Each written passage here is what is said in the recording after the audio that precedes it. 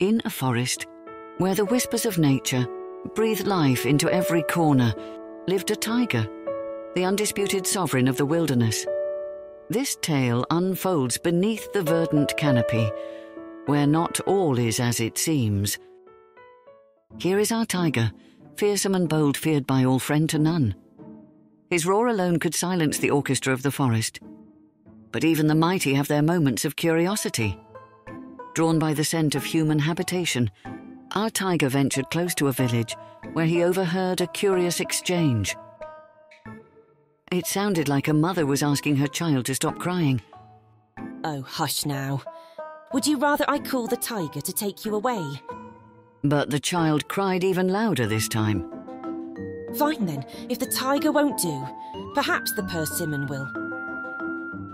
To the tiger unfamiliar with the word persimmon, this exchange painted a terrifying picture. What beast could this persimmon be to warrant such fear even more than the tiger itself? Our tiger, shaken to the core, vowed to steer clear of this fearsome persimmon.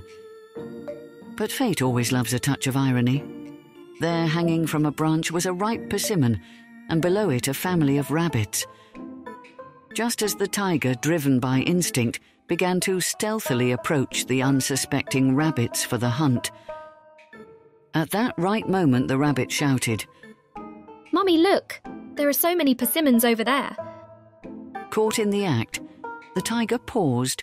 Captured by the enormous fear, the mighty tiger fled, not from hunters or fires, but from praise. A misunderstanding that turned fear into folly. In the end, our tale whispers a gentle reminder. Fear often as not springs from the unknown. Perhaps in seeking understanding, we might find the world less frightening than it seems.